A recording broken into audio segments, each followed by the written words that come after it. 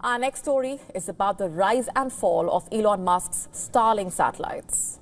And the fall here is in the literal sense, by the way. As per reports in January, about 120 Spacex Starlink satellites burnt up in the Earth's atmosphere. 3 to 4 of them re-entered the Earth each day, disintegrating and leading to the creation of artificial meteor showers. Now, while these may seem harmless, scientists have raised concern about the threats being posed to the environment. Now, in case you weren't aware, Starlink is the name of a satellite network developed by Musk's private spaceflight company, SpaceX, to provide low-cost but high-speed internet to remote locations.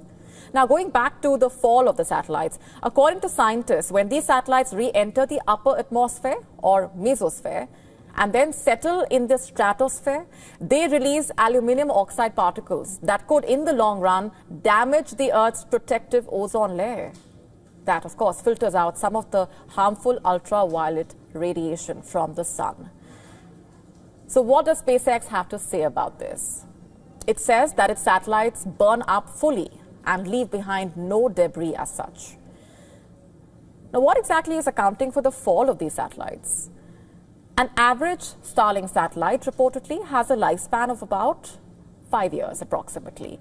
And as SpaceX continues to replace older satellites with newer ones, the lifespan of around 500 of the first generation Starlink satellites has already ended. And what's more, Starlink has sort of kicked off a race to the low Earth orbit. According to the European Space Agency, in the last few years, nearly 8,000 Starlink satellites have been launched. In 2025 alone, the company has launched about 376 satellites. And as of now, SpaceX has the permission to launch another 12,000 Starlink satellites and has as many as 42,000 in the pipeline. It aims to create what can be called a mega constellation. You see, the increasing demand for internet coverage globally is accelerating the rapid launch of small communication satellite constellations. To stay up to speed with the latest news, download the WION app and subscribe to our YouTube channel.